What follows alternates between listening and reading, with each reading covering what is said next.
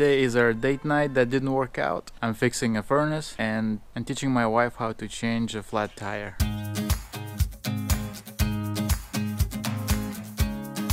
Hey guys, this is Vladimir Nemchinov, living life intentionally.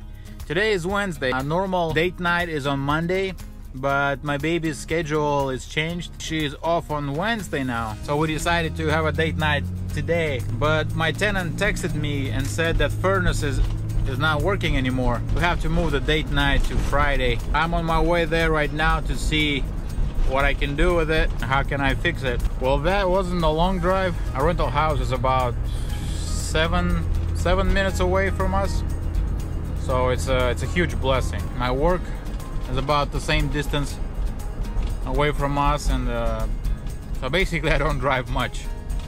I save on gas, I save on oil. When I first bought this van, I changed oil about 10 months later. So I drove a whole year on the same oil. Barely made 3,000. But the very next summer, I put about 3,000 miles in the summer. We went to Niagara Falls. I bought this van because of the seats, right? Give rides to people and serve people, take kids to have fun, like Winter Jam. Check out my video. There is our little house. I love this thing a lot.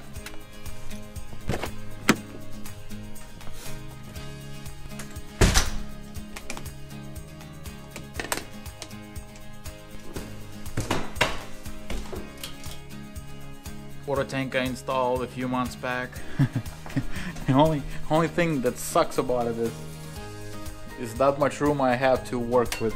No other way I can get in there.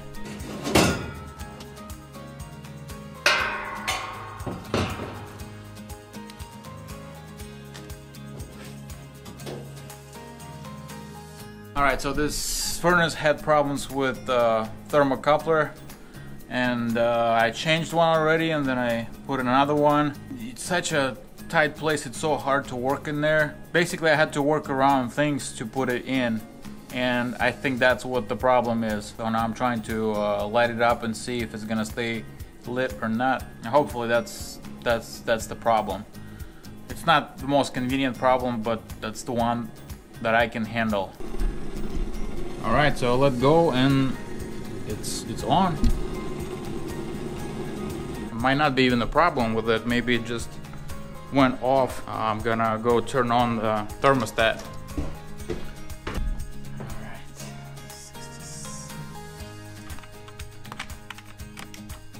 Well, it seems to be working. I didn't have to fix anything, I think that's where it was. It just went out for some reason. I guess we'll give it some time if he calls again. Alright, that's it. We're going to wrap it up. Alright. It's all covered and good to go. One of these days I'll make a video about this house and tell you what's up. Hello. Hi pretty girl. Hi, I'm done. Do you like to go back to our date plan, or would you like to still reschedule for Friday? It's scheduled for Friday. Okay, you wanna come down, help me to change the tire? Yeah. Yeah, it's cold. You don't need to. I would like you to know how to do it. Next time you get a flat tire, we'll do it then. Okay, sounds good. Okay, I'm on my way home. Love you, baby. Love you. Bye. She didn't want to have a date night today because I already wasted time. So I'm gonna stay outside, be productive. There's still light outside. So I'm gonna put her wheel cap or whatever it's called back on, organize her trunk. Here it is, the new tire. I didn't have that silver thingy on because it's in garage. I didn't realize that she's gonna go. She went yesterday while I was at work. Tire finally came. Okay, pretend this is a flat tire. Babe, this is what you do. I know it's cold outside, so I'm gonna show you how to do it via my vlog. Tire is flat. You go to your trunk, take all those parts out. This is what you would need.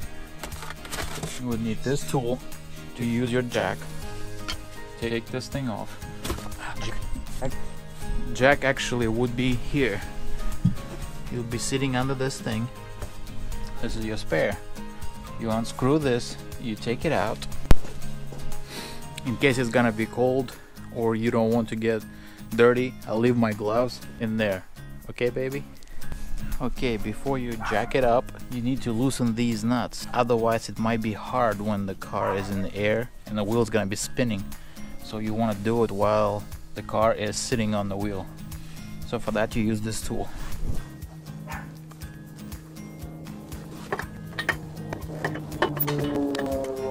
now they are loosened. You want to put the jack under the car. See, it's cut out here. It goes right above this lip. See this lip? Like this. It goes under like that. And then you put this tool, same tool. You go here. And then you turn it. And then you go like this. And then you turn it. And then like this. And keep repeating until you lift the car up and there's a clearance between the wheel and the road. If I would try to unscrew it right now, it would be spinning, so of course we don't want that. So then you take out those nuts. I usually leave one on top to hold it, put them somewhere to the side so they don't get lost, and then the top one. Let's pretend I took it off and I put the spare on. The only direction with putting these on is that air nipple thingy isn't that cut out. I can't put it anywhere else. So once you put the spare back on, put the nuts on, and the wheel is not gonna stay straight like that. Push on it or do whatever to put the nuts on. So once you put them on, when you tighten it, always go crisscross. It doesn't matter the order, but as long as they go like this, across. Of course, right now I can't tighten it up because it's gonna be spinning. So you put them as far as you can. Spin. Once it's on, you lower it. Last thing you do is tighten them up. Again, crisscross. Go this one, and this one,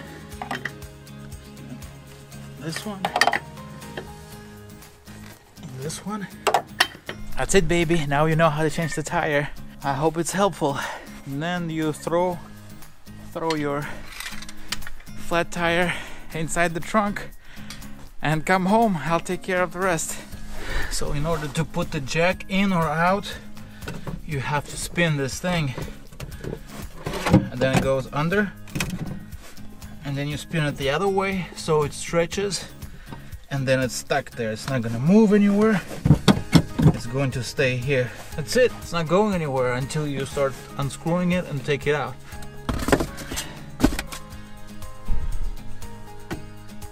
Okay. Alright. Gloves going in here, babe, for you. This thing a little tricky. Bend the flaps like that. This way it goes in. And this thing goes on top. Ta-da! Alright, baby, now you know how to change the tire. And if you guys enjoy the video, please like, subscribe, share, thumbs up.